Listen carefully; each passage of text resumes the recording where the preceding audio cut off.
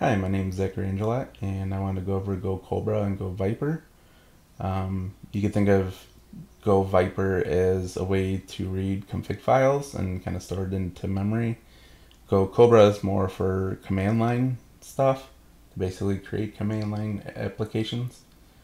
To install it,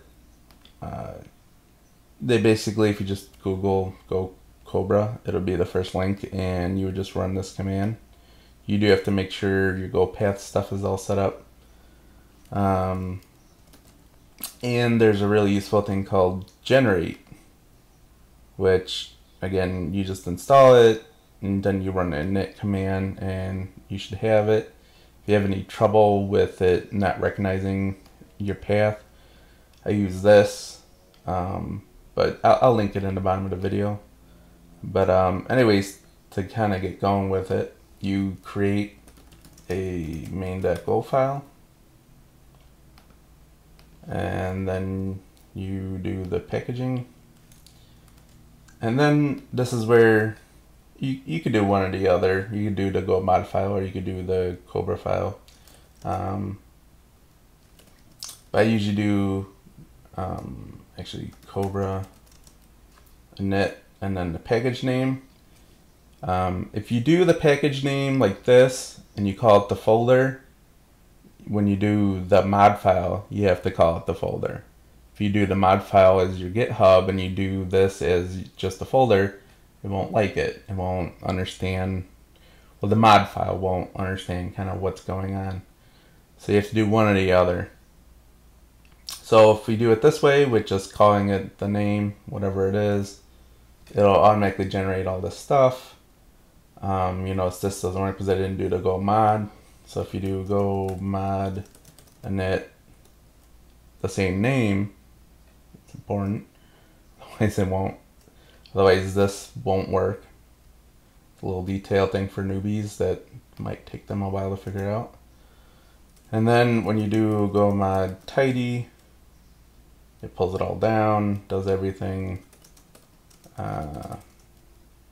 So what it did was generate a kind of a command folder with kind of a root thing. And so you technically can run it from here, but I want to create a command. So doing that is really easy with the generate. And you just do Cobra add and whatever name you want. It could be anything. Do fib, sure. And now that created a fib file and it's got the command, and you just use this as part of your command to build out your application. It sounds like jumbly goop right now, but believe me. So when you do go build, and you got your little binary there, and you do that, and you do fib. So we're running the binary and we're running the command fib, because that's what it generated. Fib is called. And that's exactly what it's doing here. And you can do pretty much anything right here. And that's how it'll run. And if you do go build again,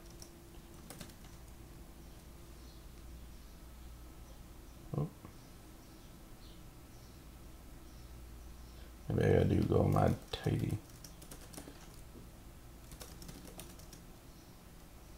Oh, I was building it as fib, I think. There you go. And so if you do tester fib, there you go. Yeah, it's some commands you kind of have to keep in the back of your mind, but it's not, I think, terribly complicated. So, okay, what can you do with this now? Like, what am I going to do with this? How many more commands or whatever? So I kind of got something set up where I was generating code with it. One useful thing, and I won't go over the Viper stuff right this second, but as far as doing the Cobra stuff, if you do, well, no, that's the Viper. Here we go. So what you can do with the Cobra is basically ask, like you can set a flag, which is what this is doing. Let's say our flag is model. But one thing you do have to remember to do, if you're gonna be setting flags, and what's the flag in here? Flag is just dash a letter and then it does something extra. Ooh. I mean, it does a lot more than that underneath, but that's, oh yeah, when you do use this, it has to be part of that command.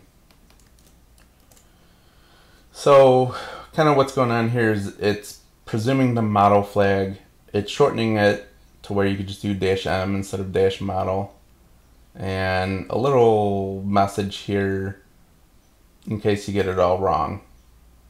And that's, or you could set an extra value if you wanted right here. I don't know. But anyways, you gotta do something with that variable then. So we just print it out, I don't know. So that when you go build again, you build it out, and you run the command, the binary and then the command, you do flag or model, you could do whatever it is that you're putting in there. So blah blah blah, and it prints it out. So now you have the ability to take in a command and store it in the memory and do whatever.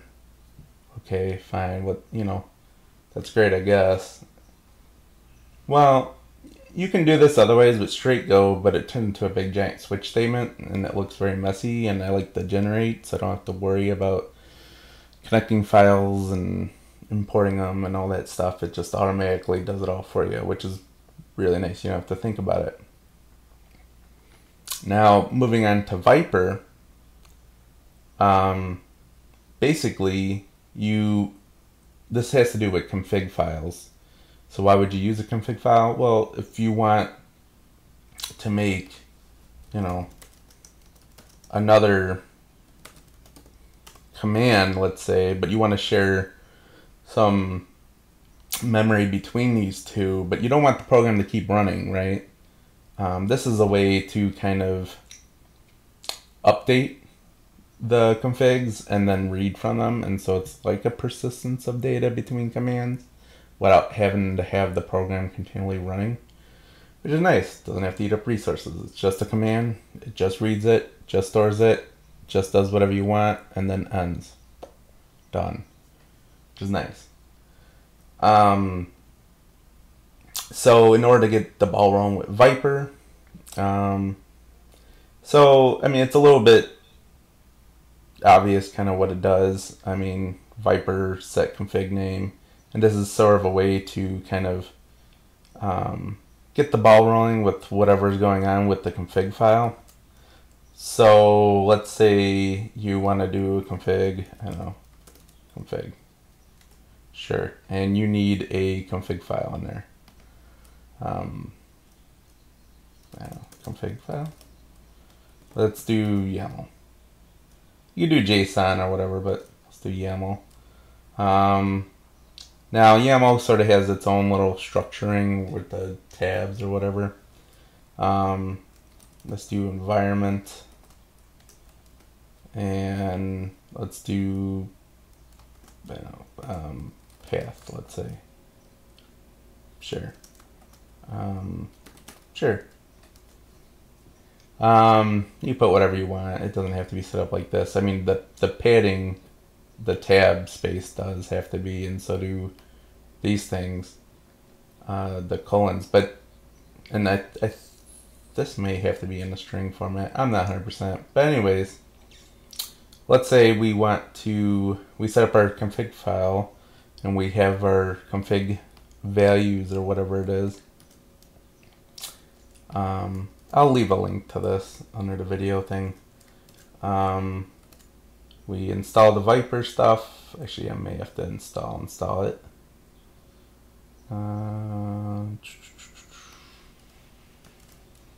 Looks like I'm gonna have to.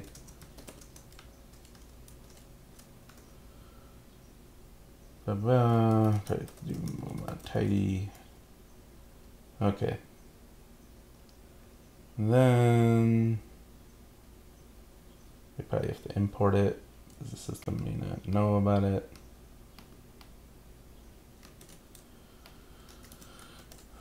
Okay, so not complaining. Anyways, so this is basically the name of the file. If you didn't figure that one out, we called it config file. Type YAML, and then this is the folder basically. And so we did config, and so that's sort of how you would set up it being able to have access to your config. Could you do this through just straight Go with just reading the file? Yes, you can, and I sometimes do, because the writing of it isn't the greatest as far as Viper. I'm not 100% sure why they didn't totally implement that, but this is a way, because when you run the command, it loads the config each time. And the point is that when you do update it, when you run the command, it knows it's been updated. You tend to want to read things through the Viper command instead of through Go, only to have it be a part of its process with Viper, so that you can do extra things with it. But the writing part, I don't know, for whatever reason, it can update the values and everything, but as far as creating extra parts of the config, it's not the greatest experience in the world to try and get it to work. So I just write it, and then when you run a command, it reads it all and loads it, and then it doesn't matter. Alright, so let's say you want to grab the environment path, and you want to grab this value because it's, I don't know, the folder structure of something, the value of something, I don't know, true, false, whatever. Basically, you just run this, kind of like Cobra. So it'll look for the environment, and then it'll look for the path, and then it loads into memory, and then we just do path. And so it should do it. So if we do go build, and then we do the tester fib, we don't have to have the model flag if we don't want. We just run it, boom, sure. So grab the value. So all this loaded the config file, went into it, looked for the path, found that value. So why was this important? Well, this is important. So let's say you want to do a whole, like, I don't know, generate a file or something. This is sort of a way to do bash. This code right here. There's a, yeah, here we go.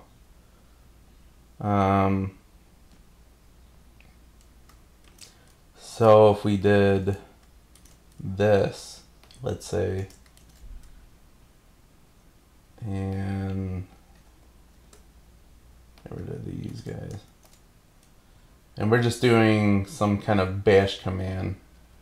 It doesn't have to be some kind of complicated thing, I don't know, but I don't know, let's say you had a folder in here named can, and you wanted to make sure it always looks for can. And so let me see if I got this right with all this stuff. Well, I guess we'll see.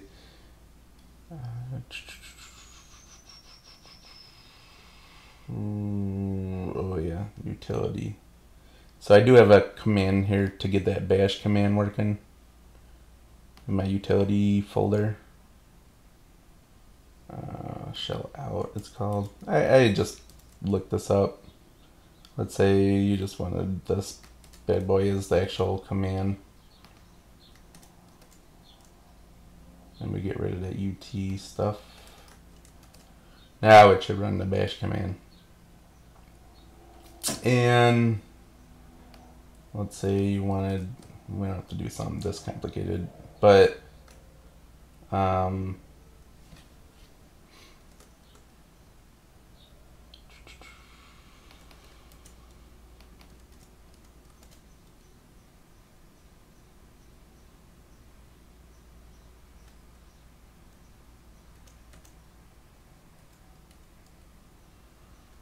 why would I be missing a comma? That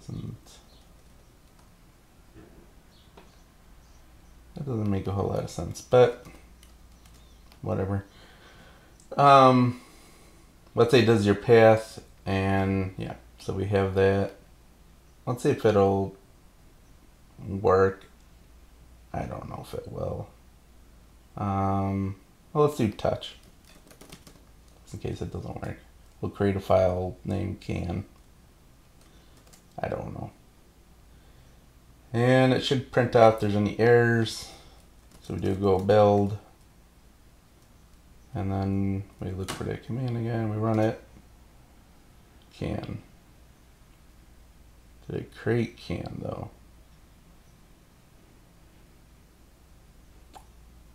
That I don't know.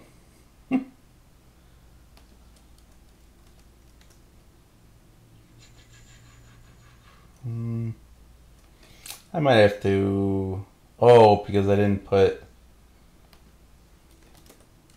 some kind of, just the can, like, okay, see now, because I had to have some kind of extension on the file when you go to make it. But yeah, you start to kind of see things can get really creative, really neat with tooling, and you could do a whole lot of stuff with this, and I did. I got a lot of commands in here of all sorts of stuff I did with it, just because it was so neat, and you could build a really crazy utility thing. I was generating actual Go programs, and then installing their dependencies and then running them and stuff.